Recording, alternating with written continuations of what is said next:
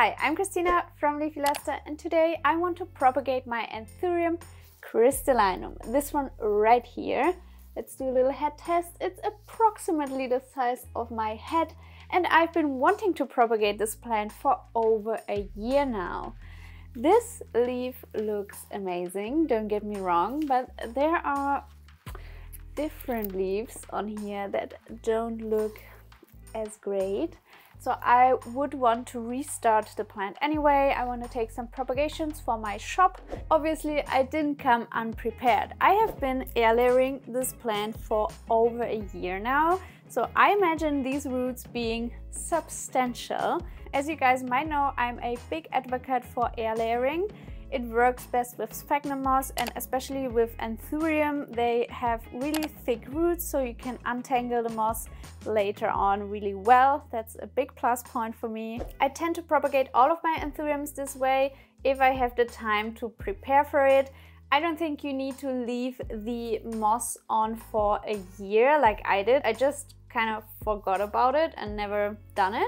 I think 3 to 6 months should be enough to make some root growth happen in here, and then you can do your stem cuttings. With that said, let's unpack this baby. The method is pretty simple really. You just need some sphagnum moss, wrap it around the stem like so, cover it with cling film or Ziploc bag, something like that, and then try to keep it moist. That's it. Now the keeping moist part is always the most difficult for me personally. You can already see all of the roots growing inside of the moss ball. It's quite a lot. The least fun part for me is always untangling the moss. If it's too hard to detach, then try to moisten it. I'll be back when I'm done. Now that I got this going, finally, and don't ask me how long this took. It was quite a lot of roots and I wouldn't recommend you leaving on the moss for a year because it will be a lot of work. I am left with all of these roots that look pretty good. That's like a whole ass root system right here. And there's also a lot of roots growing into the soil.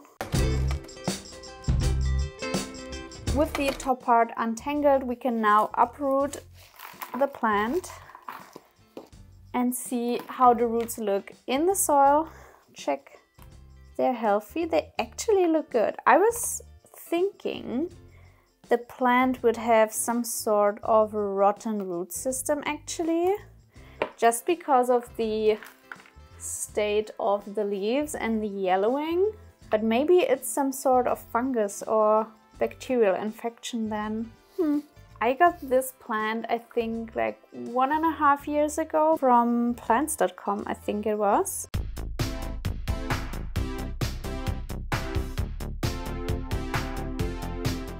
It was a little tiny baby plant. But what I want to say is it's actually a really quick grower in my opinion. Check out this root system. Isn't this beautiful? Just healthy, white roots, nothing is squishy, really cool. This right here is the last root I can use for a top cutting.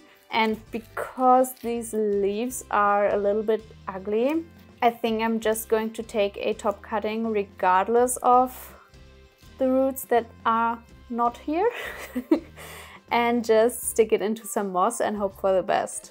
Getting my tools ready. Woo. Using a fresh blade for this.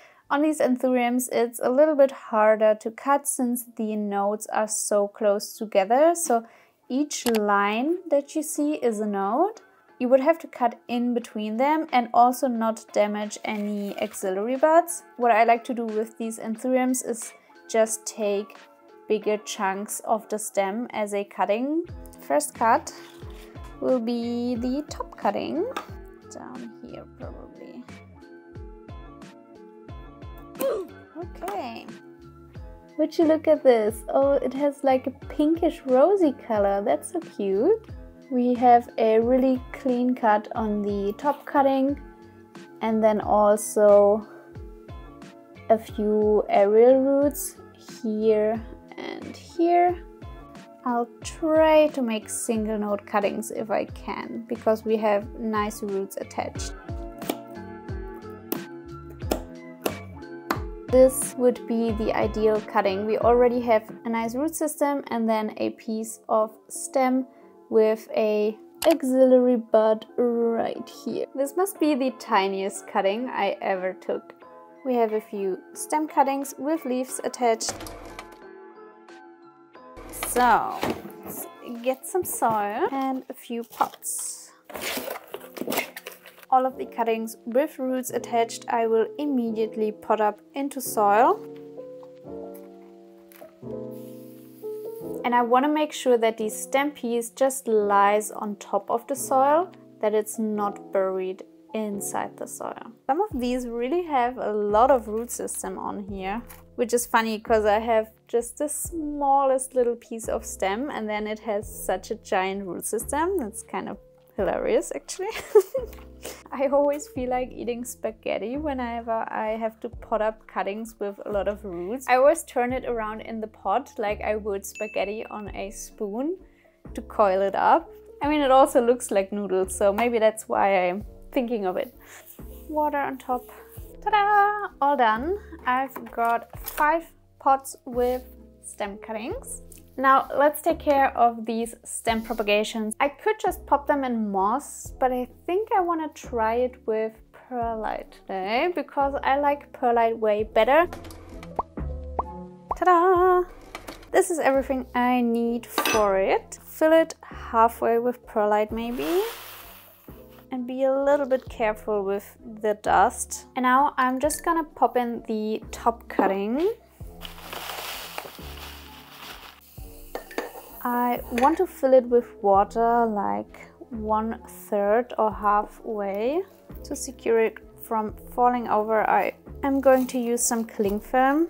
This also ensures some heightened humidity inside of the jar. And just like that, I have my top cutting propagating in perlite.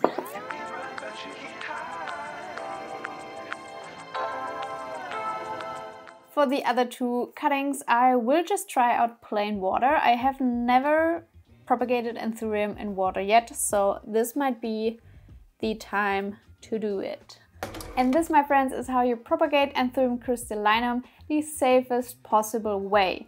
Airlayer beforehand, use clean, sharp tools to make a clean cut. And if you want to add a little bit more success on top of it, pop these babies into a prop box, greenhouse or grow tent with some good lighting, warmth and humidity, and you will be a-okay. I already propagated my Anthurium verrucoianum like this. You can check out the video right here. I will see you next time. Until then, enjoy your plants and goodbye!